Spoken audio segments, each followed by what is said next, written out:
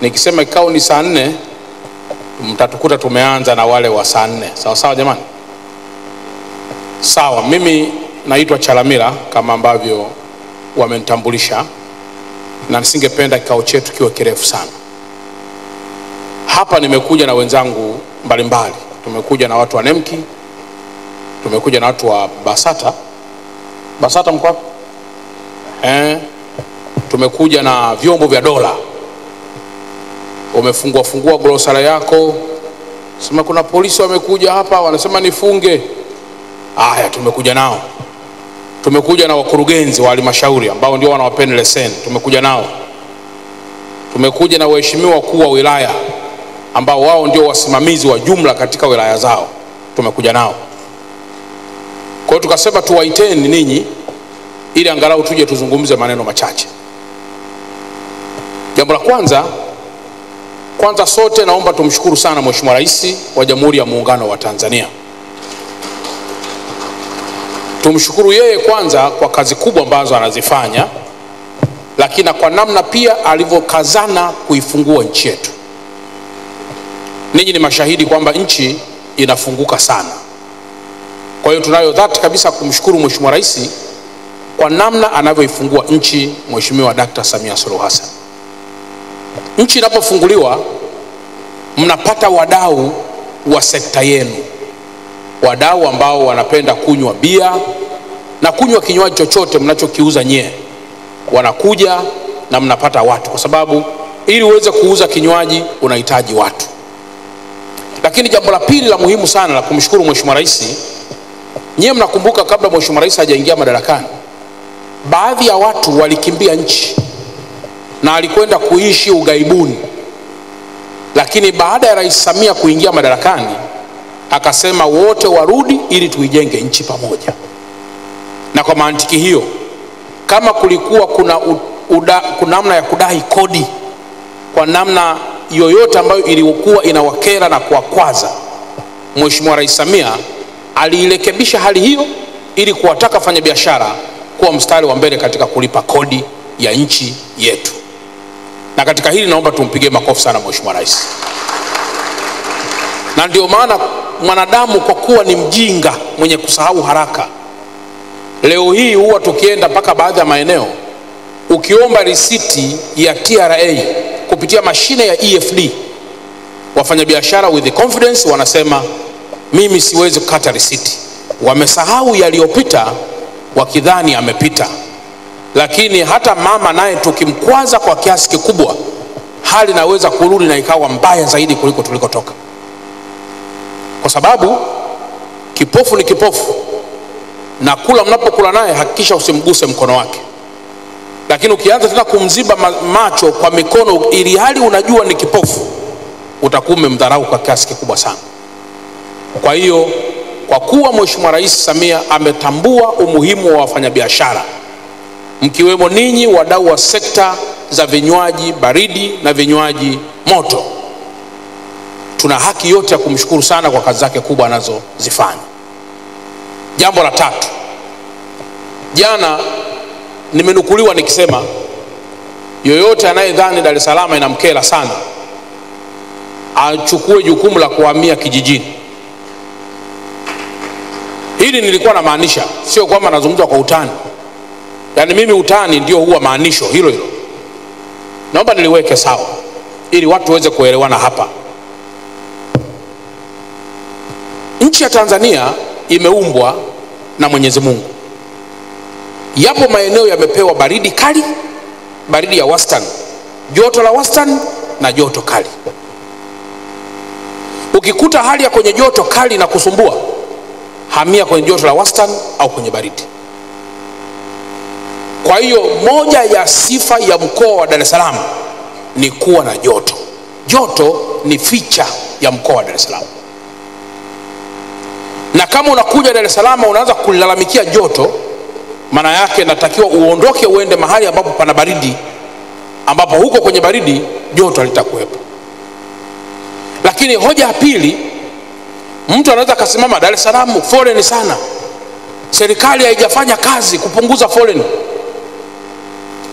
Kuna vijiji vingi havina foleni. chukua jukumu lako, hamia kwenye kijiji ambacho hakina foleni. Na asema haya kwa nini? Aliyesababisha foleni Dar es Salaam ni mimi na wewe tuliyenunua gari. Serikali imewezesha watu kununua magari, na magari rais anajenga mabarabara, anajenga maflyover, anajenga kila siku kicha, lakini kila kijenga flyover kinakuwa ni kivutio tena cha wengine kutoka kijijini kuja mjini. Kwa hiyo feature ya pili ya mkoa wa Dar es Salaam ni population iko juu, na ndio raha ya mkoa wa Dar es Salaam. Kwa hiyo foleni, hata tungejenga mabarabara mazuri makubwa kwa namna gani, yataendelea kuwa kivutio kwa wengine, wataendelea kujaa Dar es Salaam. Na ndio maana tunasema hizi features zisiwe sehemu ya wewe kulalamika, kwa sababu moja ya mkoa katika Tanzania uliopata mabilioni ya pesa katika miundombinu yake ni Dar es Salaam. Tumejengewa flyover, lakini nyinyi ni mashahidi, foleni bado iko vile vile. Uongo kweli? Kwa nini? Kwa sababu mazingira pia yameboreshwa mazuri zaidi, watu wananunua magari, wanahamia Dar es Salaam, wanafanya biashara Dar es Salaam. Sasa wewe kama uhitaji watu, biashara zitakufa. Maana ya Dar es Salaam kuwa mji wa kibiashara itapotea kama kuna watu. Na ndio maana tulisema lazima tudili na yale malalamiko genuine, lakini yale ya kusema mabarabara, hata maji, nyinyi ni mashahidi, watu wanahamia kwa kasi. Kwa hiyo na Mheshimiwa Rais anaendelea kujenga miundombinu vile vile ya maji, lakini kiwango cha kuhamia kwa watu ni kikubwa sana Dar es Salaam. Yote hiyo ni kwa sababu hawaendi kuhamia Lushoto, wanahamia Dar es Salaam. Hawaendi kuhamia Rufiji, wanahamia Dar es Salaam. Kwa nini? Kwa sababu kuna features ambazo zinaubeba mkoa wa Dar es Salaam. Tumpigie makofi Mheshimiwa Rais kwa kazi kubwa anayofanya. Lakini jambo jingine la muhimu, kuna wakati fulani hao wenzangu wa Nemki na nyie nilikuta mnagombana kidogo kuhusiana mambo ya miziki. Uongo kweli? Jamani, uongo kweli? Na kuna mahali nikasema bia bila mziki ni kama juisi. Uongo kweli? Yani uwezo kwenda baa alafu kukawa kumetulia tu. Hata kanisani kuna miziki inayomsifu Mungu, yani vile ni viburudisho vya kusindikiza burudani, vya kusindikiza imani. Lakini na wenzangu wa Nemki tukakaa nao, yuko hapa madokta wako hapa wa Nemki, nikasema hili swala muziki, hebu punguzeni spidi kwanza. Kuna siku tutakaa na wadau wa vinywaji baridi na vinywaji moto, wamiliki wa bar, grocery na hotels, ili tujadiliane kwa pamoja, kwa kuwa wote tunajenga njia moja. Na wenzangu wa Nemki chini ya utawala wa Dr. Gwamaka, kina Dr. yuko hapa Dr. Dr. hapa yupo Mwesiga, wakanielewa vizuri sana. Tukasema sasa tutakaa ili tuweze kuratibu kwa pamoja. Jamani, mliona wanawasumbua sana tena? Mliona wanawasumbua sana? Lakini tukasema mtu leo akinunua gari, kijana mdogo mdogo, ili kuonyesha ubisho wa gari lake, sifa mojawapo wa gari lake, ufunga limziki likubwa na kuvifungua vioo. Uongo kweli? Sasa ukiona amefungua likioo ili sisi tulio nje tulisikie lile limziki analopiga mle ndani, ni sifa ya ushamba kwa mwenye gari. Sina hakika kama ndio sifa hiyo kwa mwenye baa, ila kwa mwenye gari. Sasa nikasema pia tuitane kwamba kama baa iko humu kwa ajili ya wanaokunywa hapa, kila mmoja aendelee kutafakari kuna umuhimu wa mpita njia naye kupata burudani. Kama ndio, leo kwa kikao haka tunajadili kwa pamoja. Je, kuna umuhimu mtu aliyelala usingizi nyumba ya pili kukulalamikia wewe mwenye baa kwamba baa yako inaleta matatizo? Kama ndio, leo kwa kikao haka tunajadili kwa pamoja.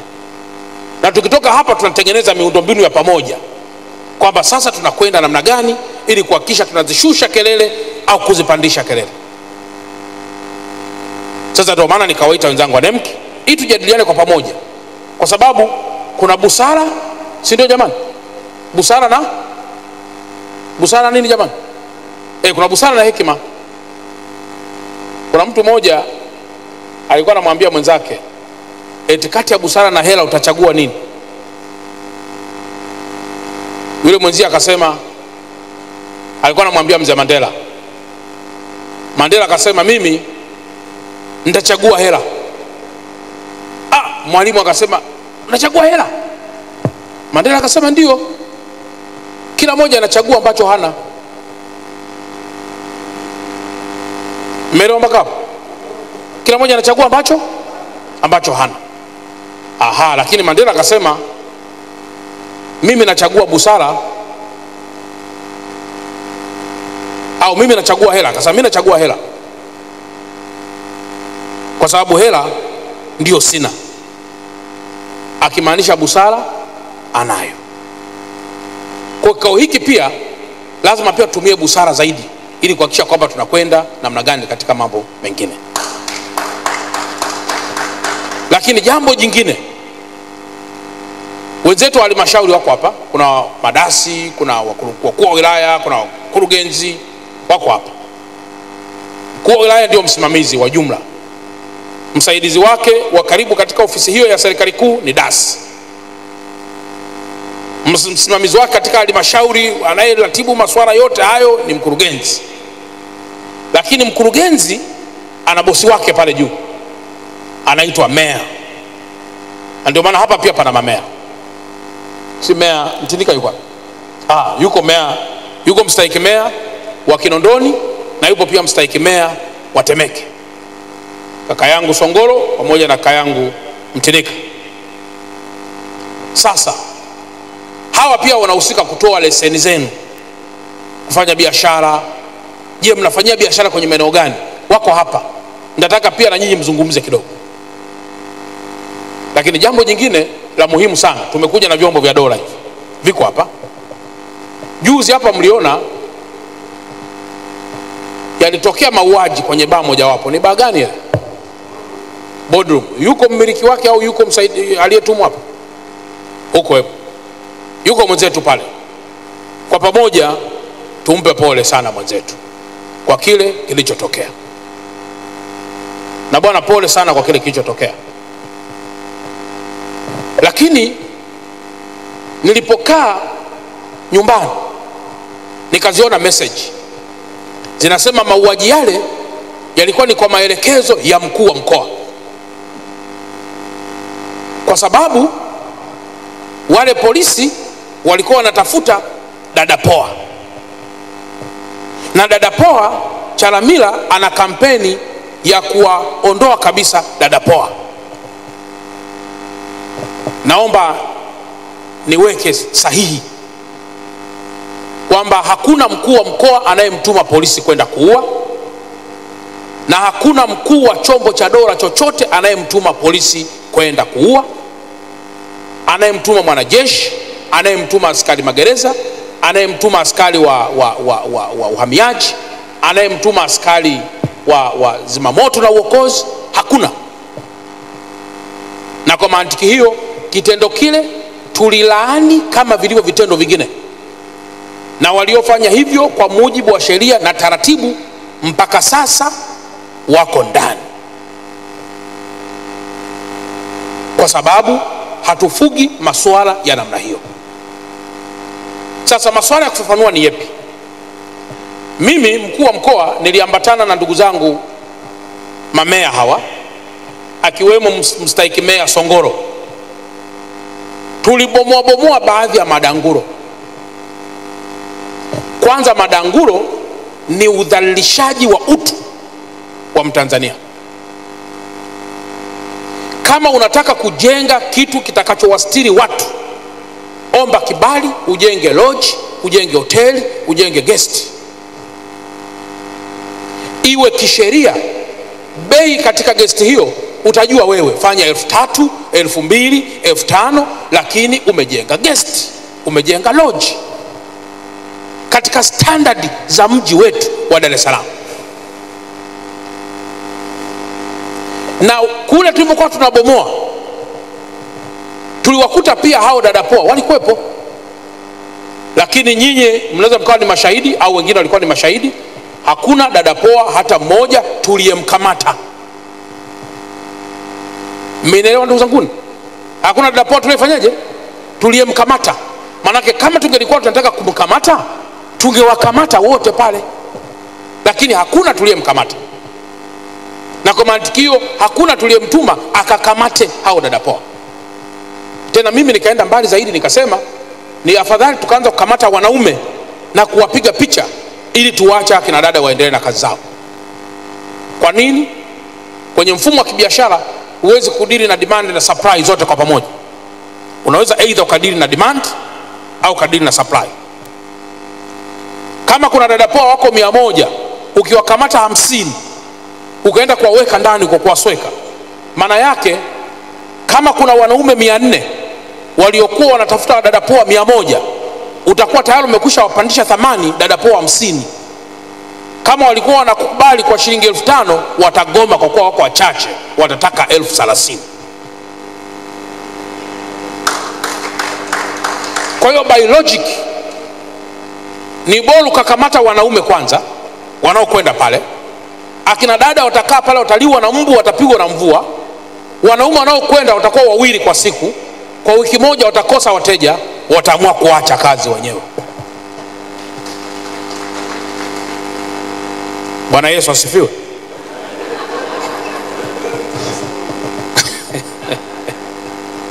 Kwa hiyo huwezi kudili na demand na supply unapotaka kumanage vitu. Na jambo nyingine nikasema, kwa mfano kuna mimi wakati nasoma nilisema pale, na mheshimiwa Mzaki Kinondoni nakumbuka, nilisema kuna baadhi ya baa tangu tunasoma ziko vile vile kwa sifa yake. Kimboka, yu mtu wa Kimboka yuko wapi? Nyosha tu mtu wa Kimboka, mimi sikufungi bwana. Umeshatoa sadaka kubwa Tanzania. Mtu wa Kimboka hayupo. Kuna ile baya pale Rozana pale inaitwa nini ile pembeni? Inaitwa nini? Ile ni mkoa na ni wilaya ya Mpogolo sio? Mbona we das ile baa inaitwaje?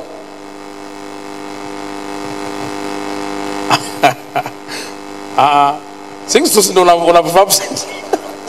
Huyu mheshimiwa mkuu wa wilaya Temeke naona anafahamu sana. Pale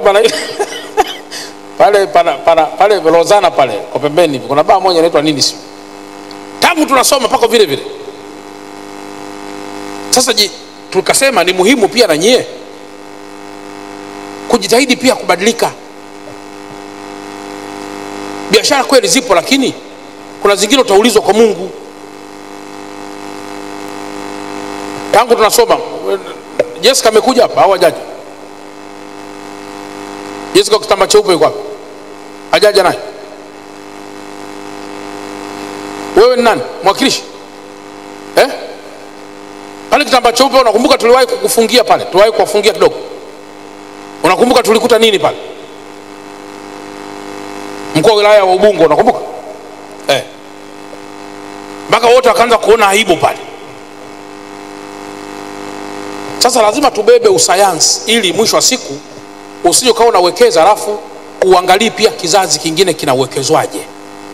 Sasa taifa linasema hivi, kama uwekezaji huu unaharibu vizazi, mimi kama mkuu wa mkoa naona uwekezaji huu ni tishio kwa amani ya mkoa wangu. Kwa maana anachoandika na nikisha pigilia hapo usimame.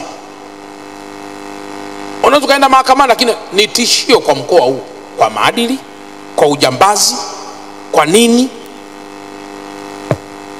Na ndio maana mnapowekeza lazima pia msaidie serikali. Msiende kama vile mnafaidika peke yenu, ifaidisheni na serikali. Sio kupitia kodi, hapana. Kupitia pia namna mnavyofanya biashara zenu na kizazi kinavyofaidika cha mitaa hiyo. Kwa hatusemi tunakuja kufunga, maana waandishi wa habari wako hapo nasikia kitambaa cheupe chapigwa pini. Waandishi wa habari, sipigi pini mimi. Lakini tunasema ni muhimu tukajadiliana hapa kwa pamoja ili tupate njia bora ya namna ya kuyaendea masuala haya. Jambo la mwisho, ninyi watu wa mabaa ni muhimili wa dola mwingine. Mnafahamu hilo? Kama madhehebu ya dini, kama kwenye mpira kuna watu wengi, eneo jingine lenye watu wengi ni wanywa pombe.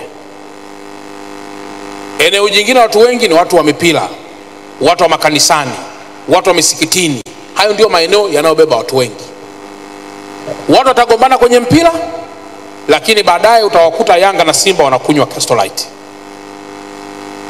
Watagombana kwenye mipira, lakini mwisho wa siku watakuwa hivi. Sasa kwa kuwa ninyi ni wadau wa serikali, naombeni mtusapoti katika mambo yafuatayo. Jambo la kwanza, mkawe mabalozi wazuri kulinda amani ya maeneo yenu.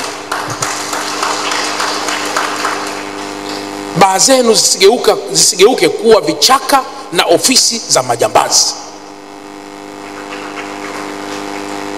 Naomba nikueleze, Dar es Salaam hii ikiharibiwa, yakalia mabomu na bunduki kila mahali, tutakuwa tumeharibu vizazi na vizazi vya mikoa yote ya Tanzania. Ikitoka amri kwamba uruhusiwi kuingia Dar es Salaam kwa sababu amani yake ni ndogo, maana yake watu wote wanaofungia mizigo Dar es Salaam, wanaokuja kwa ajili ya masuala ya Dar es Salaam, wanaoshukia Dar es Salaam hawatakuja, tutakuwa tukiangamiza nchi. Kwa naombeni sana, mkitoka leo mkawe mabalozi sahihi wa usalama wa maeneo yenu kwa maslahi mapana ya mkoa wetu. Lakini jambo la pili, kama Mheshimiwa Rais kwa mwendo huu anaokwenda nao, wewe unapata 200 na ukilinganisha mazingira kibiashara unayaona kabisa angalau yameboreshwa na unaokoteza 200. Hivi kuna haja gani ya kumsema hovyo rais kwenye baa yako ambayo kuna walevi wanaoweza kulopoka kitu chochote? Kwa nini msiwe mabalozi wa kumsemea mema rais wa nchi, ili mwanao asome na wewe uendelee kufanya biashara zako? Lakini mwisho wa siku tunakuja kuwa na baa tulizozisajili kwa mikono yetu, halafu zinabadilika zinakuwa vigenge maarufu vya kumsema hovyo rais wa nchi yetu. Mkienda na approach hiyo, mtakuwa mnakosea sana.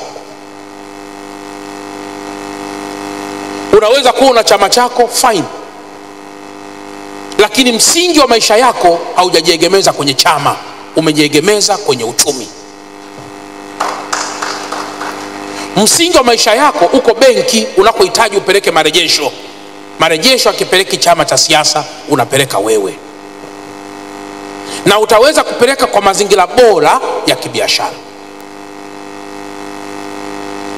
Sasa naomba sana msiwa entertain watu ambao, nilimwambia ZPC, nadhani ametuma mwakilishi hapa, nilisema kabla hawajafungulia ile gari la kuwasha lile, si mnalijua lile gari, wawe kwanza wanajiuliza hivi hao watu wanataka nini? Kwa sababu unaweza kukuta kuna jamii ambayo wale watu muda wote wanapenda kujikuna. Kwa hiyo ukiwamwagia maji yale, wanakaa chini wanaanza kufurahi zaidi, yani ndio wanajikuna vizuri kwa sababu walikuwa wanatamani kujikuna. Sasa na ninyi msikae na watu wanaotamani kujikuna muda wote. Muentertain watu wanaoweza kuleta mustakabali mzuri kwa biashara zetu. Jamani, mnanielewa vizuri ndugu zangu? Mnanielewa vizuri jamani? Unapofanya biashara yako, tafadhali sana, tunatamani kesho kuwaona wawekezaji wakubwa wametokea kwenye nchi yetu.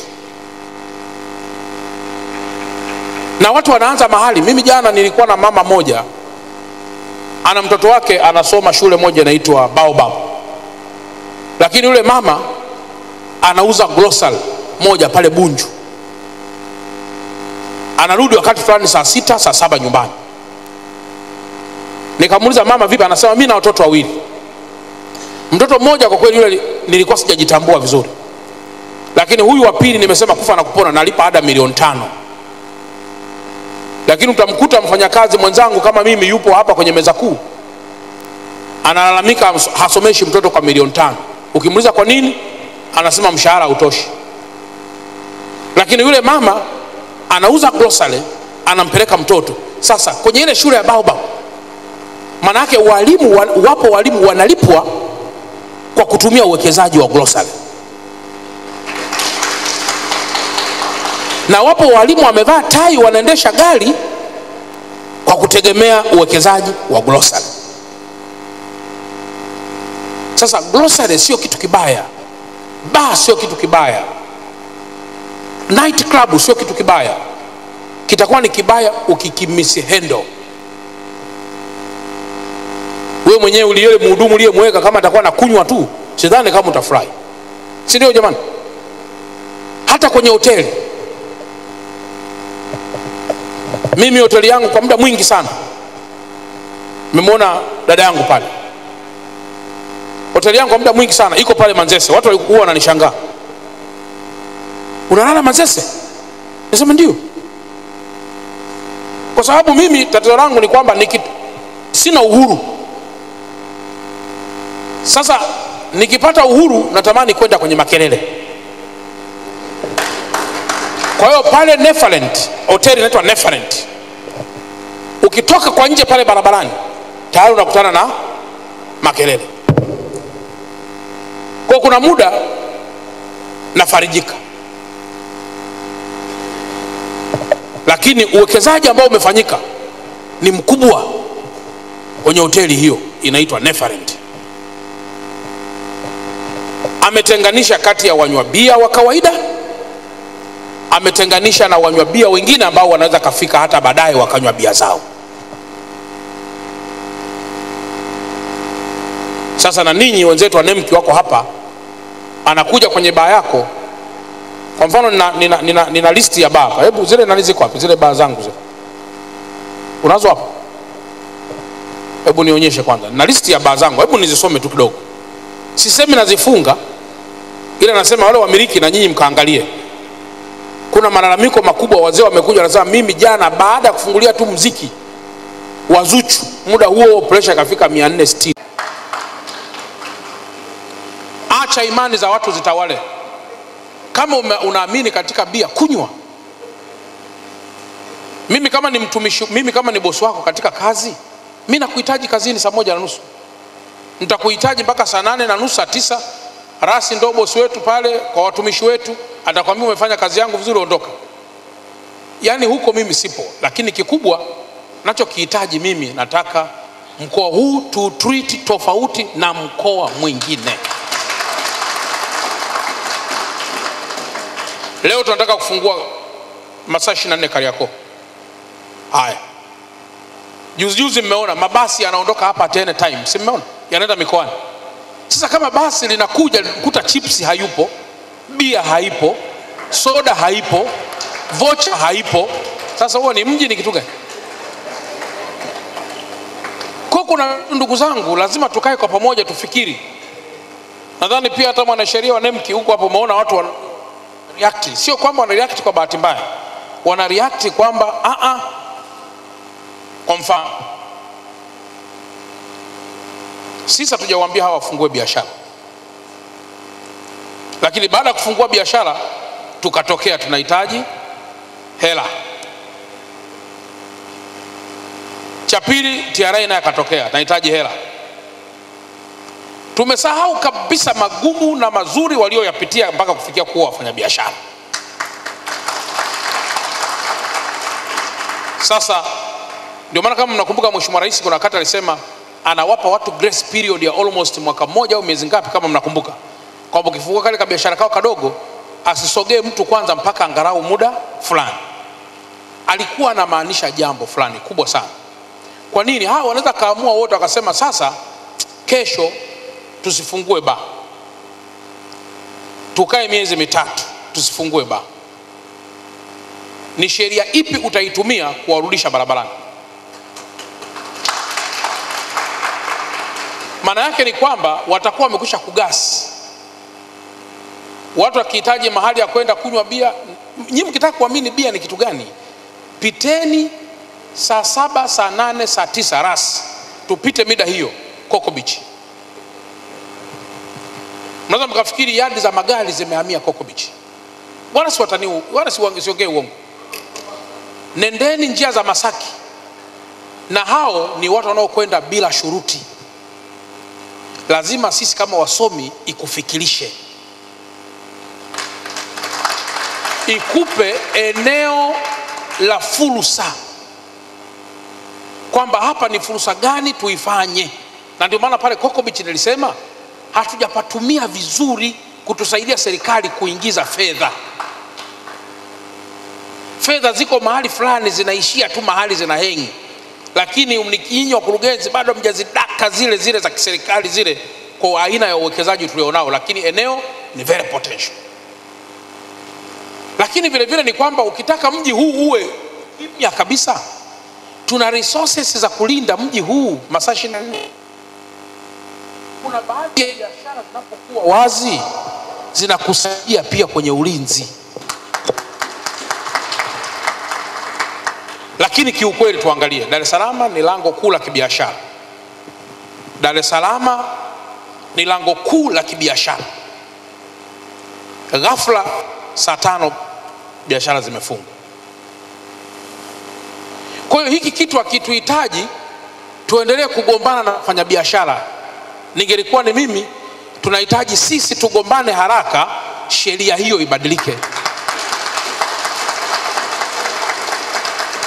Kwa sababu mabadiliko ya sheria ni demand ya watu. Halafu tujiulize swali, biashara ikiwa masaa 24, mimi nadhurika nini? Mimi sio napata. Lakini miji mingi ukienda biashara haziko hivyo, na kama nilivyosema mstahiki meya wa Temeke, unalazimisha na una encourage corruption. Na ndio maana mwisho wa siku mtakuta watu wanadhalilishwa, kwa sababu tumesema muda mwisho saa 5. Sasa kama tumeruhusu mabasi afanye kazi 24/4, lazima pia mabasi tuya connect kwenye mnyororo huo wa mteja akishuka akute kuna chakula, abiria akishuka akute pikipiki, akute bodaboda, akute daladala, akute Bolt, akute kitu gani, akishuka akute kuna ulinzi, akishuka akute kuna huduma za fedha, akishuka akute kuna starehe. Mimi nimefanya kazi Moshi, nafikiri ulikuwa Moshi, si ndio? Unaifahamu baa moja inaitwa Makumba Bay, na kuna sehemu inaitwa Robert siyo nini, si barabarani. Mimi nilikuwa nashuka Moshi saa 8 usiku, alafu saa 1:30 natakiwa niwe nimekwisha ingia darasani. Nilikuwa nafundisha chuo kikuu pale Moshi. Nilichokuwa nakifanya, nikikuta ile pub Orbeto, nikikuta iko wazi, na ilikuwa iko wazi kweli, si nimekaa sana, naingia kurukaruka mpaka inapofika saa 12 asubuhi. Wala sinywi bia, na rukaruka kwa sababu naangalia nikalipe guesti au hoteli saa 8, saa 9, saa 1 nimekwisha amka, na rukaruka silali, na kuja kulala saa 11 baada ya kutoka kwenye kao. Sasa kinachoamua baa iwe wazi au duka la dawa liwe wazi ni fursa, ni nature. Ndio maana Muhimbili hatufungi, Mloganzila hatufungi, mahospitalini kote hatufungi. Jamani, kurugenzi mnafunga hospitali? Kituo cha polisi kinafunga? Kwa mimi nadhani ndugu zangu wa NEMC na ndugu zangu wa nani wa kurugenzi, tufike wakati haya mambo tujisimamie kama mkoa. Tuseme kwamba tunaweza kujisimamia wenyewe. Tunahitaji hao watu wafanye kazi masaa 24. Na tukigundua kuna mtu ambaye anakuja kuambia ufunge baa, wewe toka, kama nakwenda uani nipigie simu mimi.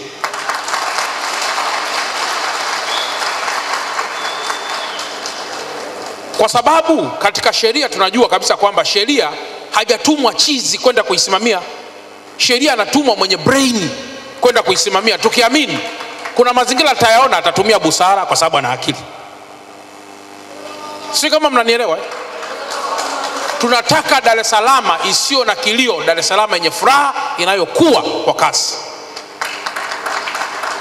Kwa hiyo sheria hizi lazima tukae kwa namna yote ile. Katibu tawala utatuongoza tuone kama ni bylaws zipite sehemu zote kwenye jiji letu, turekebishe kinachotakiwa. Leo ndugu zangu, Kariakoo mnaiona, si ndio?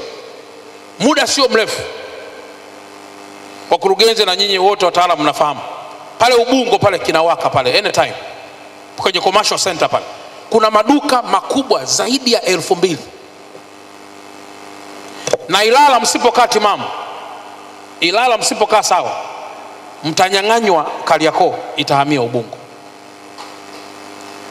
Someni historia. Miaka ya nyuma center kubwa ilikuwa ni hapa Posta. Ndio center kubwa hapa. Kule Kariakoo kulikuwa na viduka vidogo vidogo. Baada ya muda hapa pamekufa, pamehamia Kariakoo. Kwa na nyinyi Ilala msipochangamka mkasema biashara zetu sisi mwisho saa 5 kuna boom Kariakoo, mji wenu unakufa. Si watani. Na mimi nimesema Temeke kule Mbagala kule, tukishajenga kituo cha polisi kikubwa tukakichangia, tunaimarisha biashara masaa 24. Kule Ubungo kule upande wa stendi ya Magufuli kwenda kule masaa 24. Mtu anapoingia Dar es Salaam mataa yanampokea pale masaa 24. Kule kwa ndugu yangu mkuu wa wilaya wa Kinondoni upande wa Bunju kule masaa 24 mtu anaingia pale. Mimi katibu tawala, daraja la Kimpiji lilipokuwa limeleta tatizo, mimi na mkuu wa wilaya yule ni shahidi, tumelala pale daraja la Mpiji. Lakini muulize yule ni shahidi, watu walikatika saa ngapi? Waliokuwa wanatembea kwa mguu mpaka kuna kucha asubuhi. Hakuna mtu muda wote masaa 24 wanatembea kwa mguu, watu wanakoelekea tuelewe. Mpaka nikaa nauliza hawa watu wanatoka wapi, wanaelekea wapi? Kwa hiyo ninachotaka kusema ni kwamba mji wetu wa Dar es Salaam umeshajitengeneza kwenye nature tofauti. Wakati fulani tusilete malalamiko makubwa, kwa sababu nature yake inataka utep. Jamani, pesa haitafutwi. Huwezi kwenda kutafuta pesa. Pesa inategwa. Huwezi kwenda kutafuta hela. Pesa inawekewa mtego. Sijui mnanielewa mpaka hapo? Pesa itafutwa, inawekewa mtego. Na ukishagundua kwamba mapito ya hela ni saa 8 za usiku, amka, tega.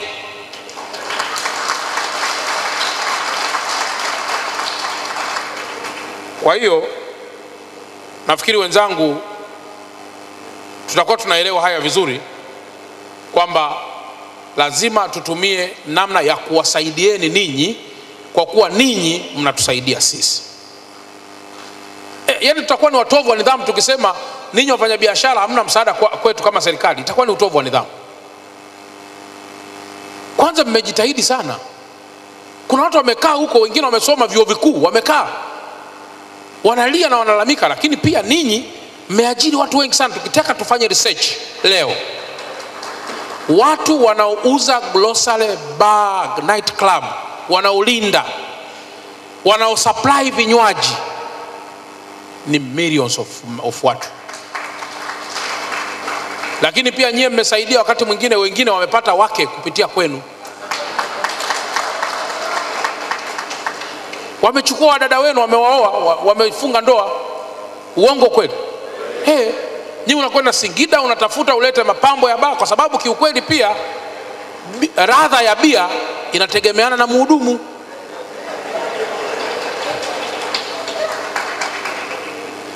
Kama tunakuja pale kwenye baa muda wote mtu yule wale miaka yote, mavazi yale, bia ukiona hivi unaona kama imefloat hivi, yani kama haieleweki.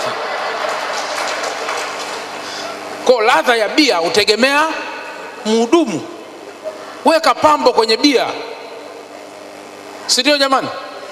Lakini mwisho wa siku tunataka Mheshimiwa Rais wa Jamhuri ya Muungano wa Tanzania anapo encourage wawekezaji katika nchi, akute wananchi wake wameinuka pia katika biashara. Mwenyekiti wetu anatoka Moshi. Pale Kilimanjaro na Arusha ni wajanja sana, kwa sababu ya wameathiriana na watu wa nchi jirani pale. Mnajua hilo? Wenzetu pale wamekuwa wajanja sana, si ndio? Sasa tukisema sisi tuanze kupambana nao, na sisi tukiwa tumelala namna hii, nchi hii, hebu mumuenjoy rais wa Jamhuri ya Muungano wa Tanzania, Rais Samia. Muda wake ni sasa. Jamani, vipindi vinabadilika. Mnaamini amwamini? Msije mkakaa mkajisahau. Time is changing. Kinaweza kikaja kipindi hapa ambacho mteja kwenye grocery yako wakaingia wawili kwa siku. Tumieni kipindi hiki cha mama huyu rais wa Jamhuri ya Muungano wa Tanzania. Nawaambieni ukweli kabisa, after her time, baada ya muda wake, jicho letu alituambii ni nani anaweza kuingia na akawa pia na huruma na upendo huo kama ambao yeye amewapa nyie. Wateja wanapokuja, tumieni fursa, na sisi huku tutatumia fursa zaidi. Yule mwenzetu askari ameshanielewa, na mimi nakwenda kukaa na wenzetu. Hatutaki askari kwenda kutishia watu kwenye mabaa. Mpaka tuone huko kwenye mabaa kuna majambazi yanayotaka kutuulia watu wetu, hao tutawapasua pasua tu. Hatuwezi kusubiri Mtanzania mwenzetu aumie. Na ndio maana huko mnako kuona wakitishatia mapanga, siku moja baada ya hapo kinachofuata sisi ndio tunafahamu. Hatulali kwa ajili yenu. Kuna wengine walienda kuiba mabwasha kule Kigamboni, tunawaambia simama, wanatutukana sisi, tukamwambia haina shida, mtamtukana Mungu, mtajibizana Mungu huko. Tunataka miji yetu iwe na amani na salama. Kama nimenielewa vizuri?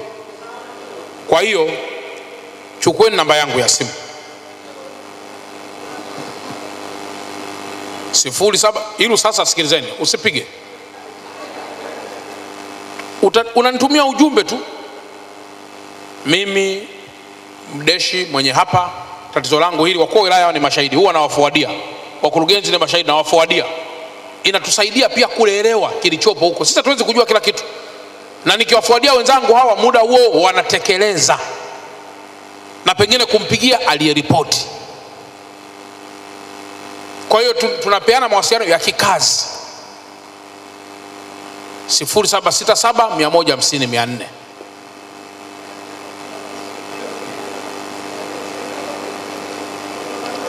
Si vichwa viko fresh, amjanywa sio? 0767 150 400. Nimesema save itakusaidia, ni silaha ya kukusaidia utakapokuwa umebanwa na jambo lenye haki kwako. Nitumie message na kuunganisha na wakuu wangu wa wilaya. Wakuu wangu wa wilaya wanakuunganisha na mkurugenzi, unasaidiwa as soon as possible. Kuna watumishi wetu wengine walikwenda mahali huko, wapi huko, wanasumbua watoto huko, leta 200,000 leo hii upate leseni. Nikawapigia wakurugenzi wangu, wakasema muda huo wakatimua kabisa na yule mtumishi aliyekuwa anafanya hivyo.